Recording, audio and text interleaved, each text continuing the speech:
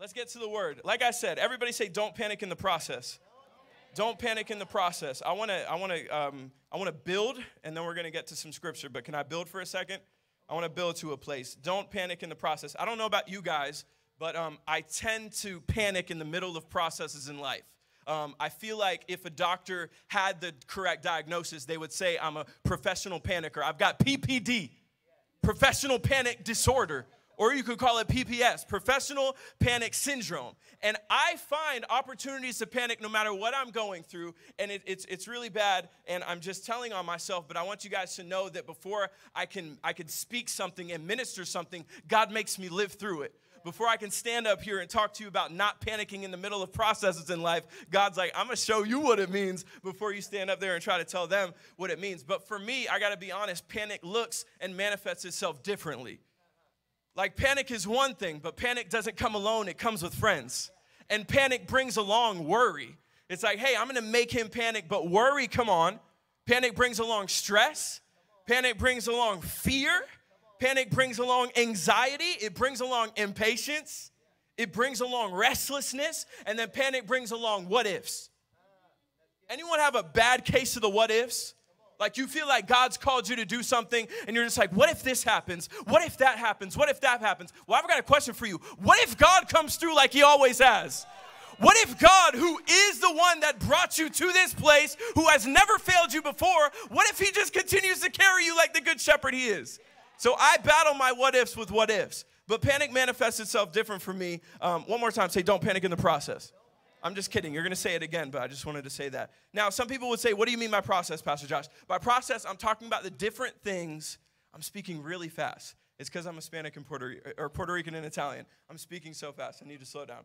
So what do I mean by process? Process would be the different things that we go through, like the cycles, like the stages that we go through. Graduates, you guys just went through a K through 12 education process, and you're at the end of one. But how many of you know, right there at the end of one, there's another process waiting right there for you, whether it's college, whether it's a trade, whether it's military, whether it's entrepreneurship. Guys, our youth group is full of young business owners. It's crazy. It's amazing, and God's doing something. It's amazing. Someone's excited about that. They must be an entrepreneur. But you guys just completed a process, your K through 12 education. There's another process. And the thing about process in life is like life is full of processes. In fact, life itself is a process. Conception, birth, life, spoiler alert, death. Right? Some people say, what about eternity? Eternity is not a process because it never ends. Life is full of processes. Some of the processes we go through, I got to move quick. The physical processes we go through in life, right? Like you guys, if you haven't already, you're about to go through the process of maybe like you applied for a scholarship or you applied to get into a school. And there's the process from the point of application, from the point of financial aid, and then from the point of acceptance. Same thing with like getting a job. There's the process from the point of applying, then the point of waiting, and then the actual point of getting a job. It's a process. And like me, sometimes I tend to panic in the middle of the process. Like, man, did I talk too much in my interview? Like, did the person I paid to get my resume right, did they not really hook me up? Or did they not use the correct font? Like, I can tend to panic in the middle of a process. And another process that I like to talk about is like the process of like friendships, the process of dating, the process of being married, marriage. And there's opportunities to panic in each one of those processes. Can I share it with you? Because single people panic about timing. I'm getting older. If you're a parent in here and your child is like single and you're the one saying, hey, you know, I want grandkids, that's a lot of pressure. That's a lot of pressure. And then if you're saying you want grandkids and you're not talking to them about God's formula of marriage and then you're going to get grandkids out of wedlock. No one's talking about that. I got a purity retreat this weekend with a middle schooler, so that's why. Okay. So single people panic about timing. Guess what dating people panic about? They panic about timing too. How long have we been dating? Is this too long? When should I propose? Fiancés, people that are engaged, guess what they panic about? Wedding plans.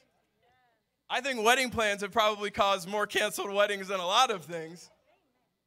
Engaged people panic about wedding plans. What do married people panic about? Married people panic about each other. Many people panic about finances. Married people panic about timing too. Like, when should we have kids? Like, is this the right time? And I want to encourage you with this. This is one of my first points.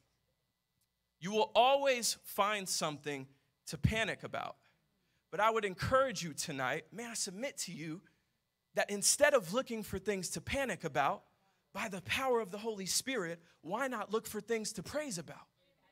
There's always going to be a reason to panic, I promise. I can think of reasons to panic right now. When you're looking at the reality and the things that you're facing in life, I could count. I could panic about this. I could panic about this. But instead of finding things to panic about, church, what if we found things to praise about? What if we found things to pray about? And I could speak to you as a panicker in recovery. Panic has never done anything for me. But praise has lifted me out of situations. But prayer has turned a situation around in a suddenly and an immediately. But I can sit down and panic and have a pity party and nothing changes. But if I decide to change my perspective and instead of looking for things to panic about, I say, God, I thank you that I could panic about my children, but I'm praising you that your word says it does not return void and you are calling the prodigals home. You can panic about finances. Or you can say, God, I praise you that you own the cattle on 1,000 hills. You can find things to panic about, or you can find things to praise about. I can panic. This is what the Lord told me. We can panic about the fact that we're not where we want to be, or we can praise God that we're not where we used to be. It's your choice. Oh, I got one. I wasn't even using it. Thank you, though. So that's the physical. Let's talk about the spiritual, though. In spiritual, Christianity is full of processes. In fact, Christianity is a process itself. Us being more like Christ. Us being conformed to his image. The Bible says we're supposed to die daily to our flesh. The Bible says that by the Holy Spirit, we are being sanctified. That's a fancy word the old church used to talk about. Sanctification. You know what that word means? Being made holy. Holiness is still the standard for God's people. Graduates, holiness is still the standard in college. And you could be the one that stands up and says, I'm not going to go to that party because I'm not going to do that because God calls me to live holy and purity. Christianity is full process. When we're talking about sanctification, a lot of the times, you know, us as Christians are really good at judging people. We can be upset when we see newborn Christians that aren't fully matured yet, and we can judge them. But guess what? They're on a different process of sanctification. And this hit me, and I'm telling you, like, the most religious of religious people are like this. Like, oh, I thought they were saved. Why are they doing that? Can I share a story with you? Can I share a story with you? There was a teenager who recently, and this was back, not going to name names. There was a teenager who had recently gotten saved in one of our services. And then a couple weeks after that, he was in the service. And like God was moving like crazy. Like people were falling to the floor. People were weeping. The Holy Spirit was present. He was touching people's hearts. I didn't even get to speak. And the service was over. And the guy who had recently got saved, he came over to me after. And God was still working on sanctification, okay? Preface this. He came up to me after service and he says, Pastor Josh, I felt something during that service, and it felt beep good. Fill in the beep. This is someone that's newly saved. He hasn't had discipleship. A couple weeks newborn. Do we forget that the Bible says that you're born again? So at the moment of salvation, you're really a spiritual toddler?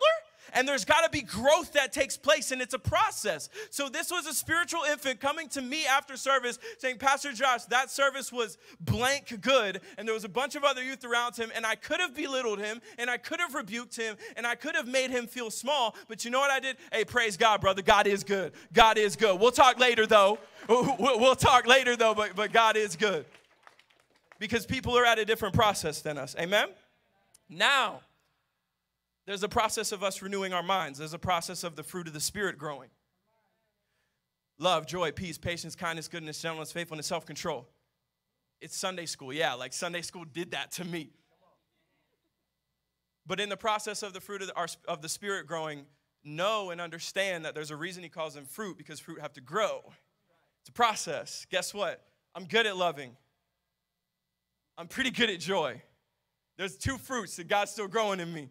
It's called patience and self-control. God's still working on those in me, and it's a process. It's a process, and we're going through a process. When you pray and ask God for something, there's a process between the prayer and you getting what you pray for. When you get a word from God about your future, about your calling, there's a process between the declaration of the word and the destiny of the word. And there may be someone in here tonight who's in the middle of that process. And can I share with you that I empathize with you because I've been there before, where you're in the middle of a word from God? He's declared from you about your future. He's declared to you about your calling, and you haven't seen it yet. You trust God, and you believe God, but it's been 2 years. And it's like, hey, God, what's up? Yeah, 2 years ago. Remember, you said that to me? And I know what it's like to be in the middle of a word from God and in the middle of a process. And I want to encourage you tonight that you can spot mature believers by looking for the way they act in the middle. We're all good at acting praise-filled, hope-filled, faith-filled at the beginning of a process. Like, brother, God gave me a word. He said, I'm a see million saved for the gospel. But you're still working at the gas station and you still ain't seen like nothing fulfilled, and it's been years. It's good to be excited when you get the word, but it's hard in the middle. And you could spot a mature believer by the way that they act in the middle. And there's something about the middle of a process. And you know what I found is that oftentimes in the middle of a process, we meet God in the middle.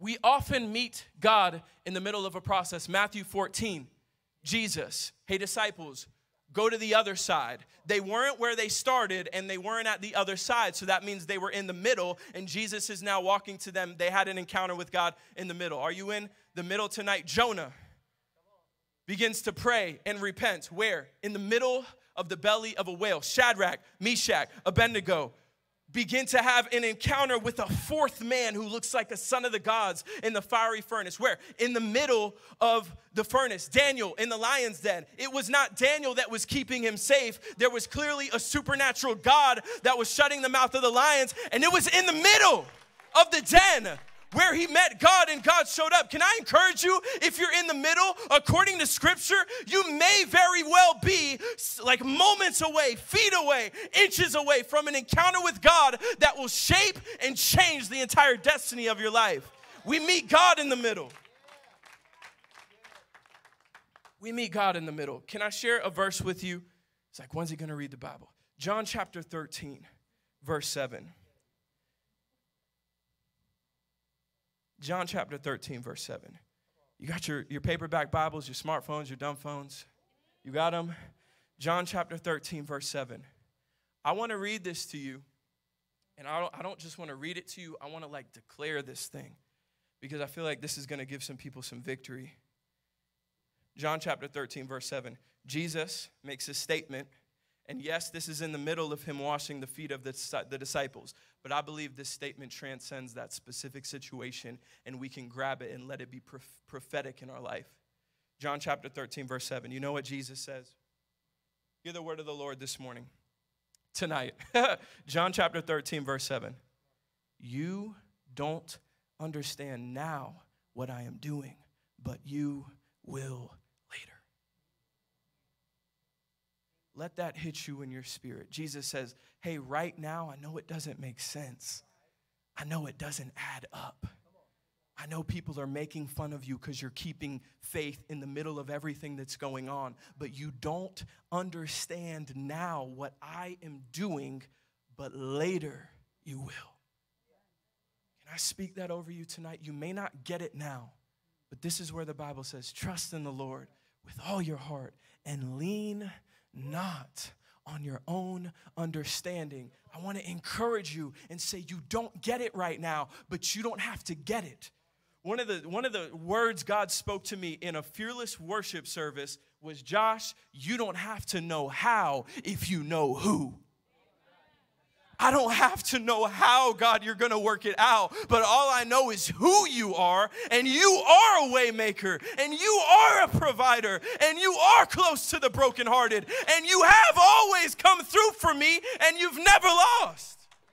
I don't have to know who if I know how. You know the thing about processes? We don't like processes in life. We don't like them. Let me prove it to you. We love microwaves. Oh, I'm the only one to be cooking my ramen noodles and my Easy Mac in the microwave. Okay, y'all judging me. It's okay. It's okay. We use microwaves. We love microwaves. That's why we don't like process. You want to know another reason we don't like process? Drive-thrus. You know how much we don't like process? We will call Uber Eats and delivery dudes to go through a drive-thru that is already fast food and send someone else and pay an extra delivery charge for that Big Mac and fries and that cookies and cream McFlurry. We don't like process. Let me prove, we don't like process, let me prove it to you. Streaming services. Because we don't want to wait for the series. Like, I don't want to watch it. Man, that makes me mad now that I got streaming services when I'm watching something live and I'm like, man, the season's over? I got to wait a year now? Like, seriously? Streaming services are proof that we don't like process. We just want to sit on a Saturday and binge watch that show for 4.5 hours so we can tell our friends, we caught up. Yeah, I caught up. How'd you catch up that fast? You know, I was in prayer and God I caught up. That's all you need to know. Streaming services, we don't like process. Bro, streaming services put Blockbuster out of business. The kids in here and the teens are like, what is Blockbuster? Your parents can tell you later. Ask your parents. You could Google it. It used to be a thing. As if walking down the aisle and choosing your thing and pulling up your case to realize there's not a case behind it and being upset, as if that was too much. But we don't like process. Amazon Prime. Come on, guys. Amazon Prime, as if 3 to 5 business days ain't enough. I want it tomorrow. You know they're working on 1-day shipping, guys? They're working on 1-day shipping so that I can click it right now and get it at my door later. We do not like process. But you know the thing we need to understand about process tonight? Process takes patience. And that's why we don't like process, because we have not fully manifested the fruit of the Spirit called patience. Isaiah chapter 40, verse 31. They shall mount up with wings as eagles. They shall run and not be weary. They shall walk and not be faint. That's the second half of the verse. We read that and we go, Jesus, hallelujah. God is good. I want to mount up with wings as eagles. But do you know what the first part of that verse says? I want to fly like eagles, guys. I want to run and not be weary. I want to walk and not be faint. But the first part of the verse, talking about how process takes patience, it says, but they that wait upon the Lord shall renew their strength.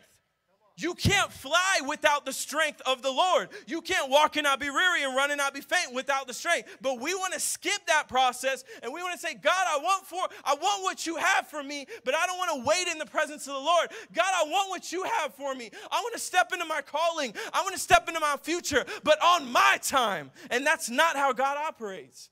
He says, you've got to wait upon the Lord, and once you wait, then you will renew your strength. We equate waiting with like no productivity. Well, if I'm waiting, nothing could possibly be happening. I went through a stage in my life when I graduated high school and I was having like multiple encounters with the Lord. I wasn't working. Like I was just like, God, you're my everything. I'm just going to give it to you. I go into my room for like 8 to 10 hours. People thought I was crazy. And I just put worship music on and I just pray and seek the Lord.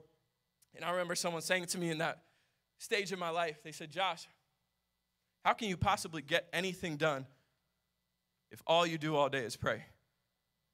And the Holy Spirit took that sentence and flipped it back to them.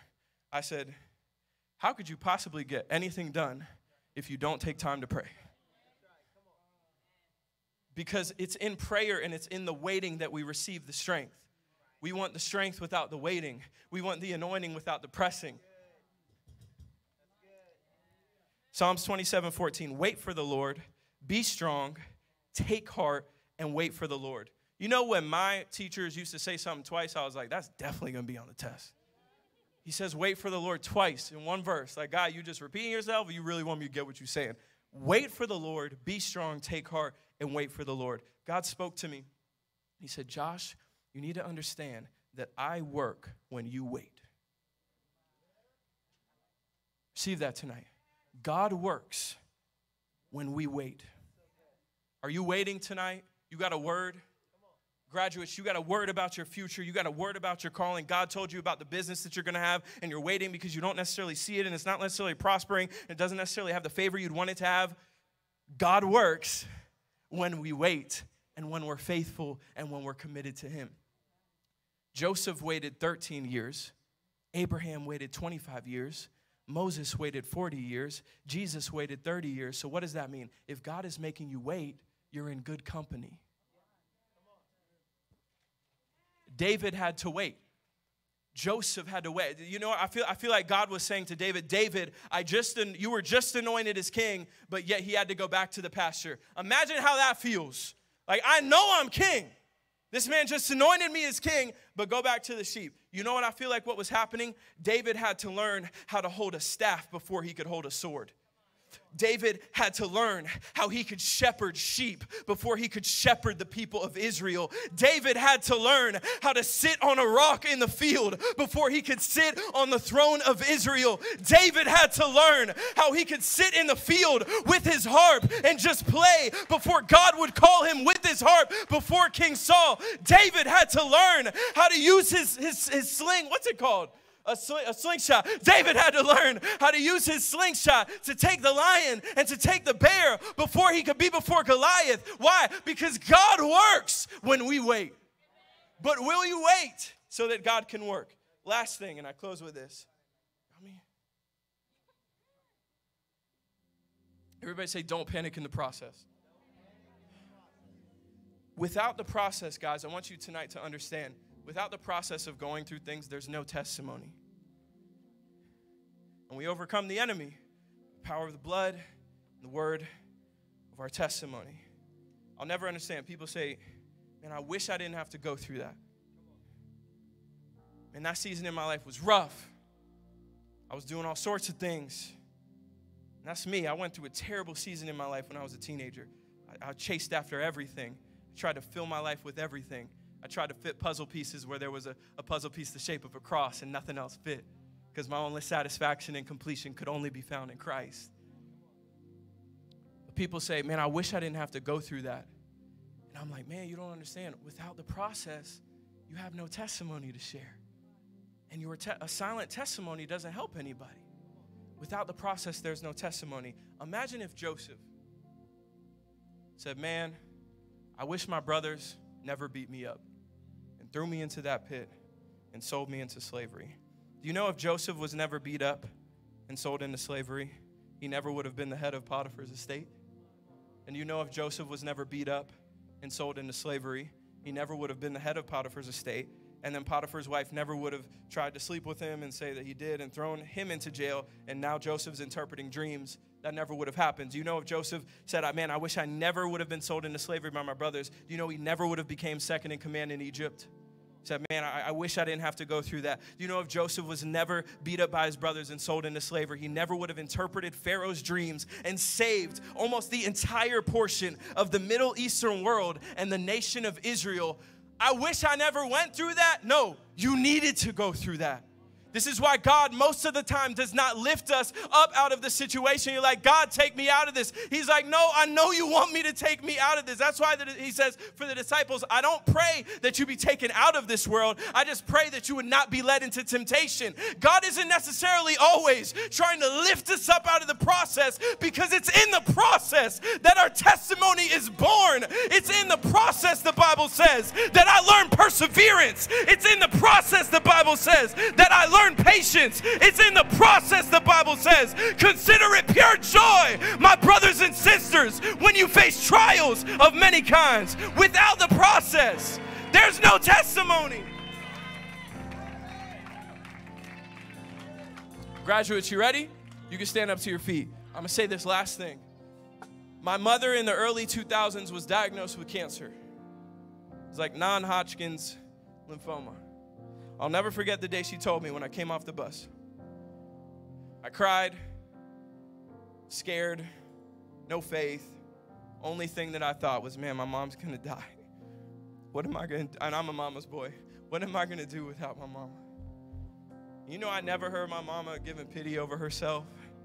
I never heard my mama crying for her situation that she was in. Every time I saw her, she had faith. And you know, God healed her.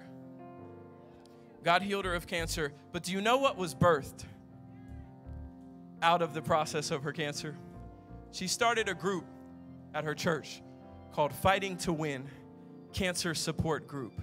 Because in the middle of her process, she said, you know what? It would be selfish for me to go through this and not try to help other people through when I've been through and God saved me and healed me. And she has seen dozens of people come through her group that were fighting through cancer, or widows that lost somebody to cancer. And she has been able to speak life over all these people. And guess what? That group never would have been formed, and those people never would have been impacted if she had never have went through what she went through.